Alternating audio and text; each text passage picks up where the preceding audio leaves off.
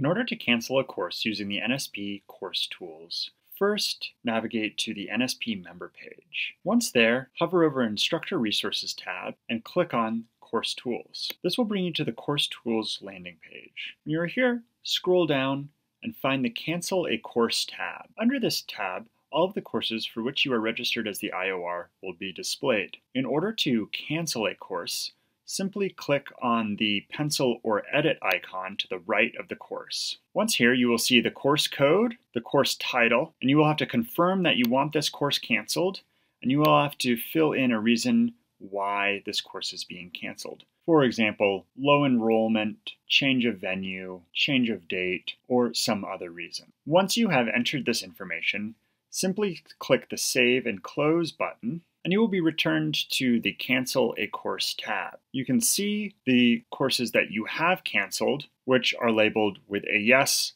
in the Course Canceled column. This process may take a few moments, so please refresh your browser window and confirm that the course in which you intended to cancel has in fact been canceled. If you need further assistance, please email education@nsp.org.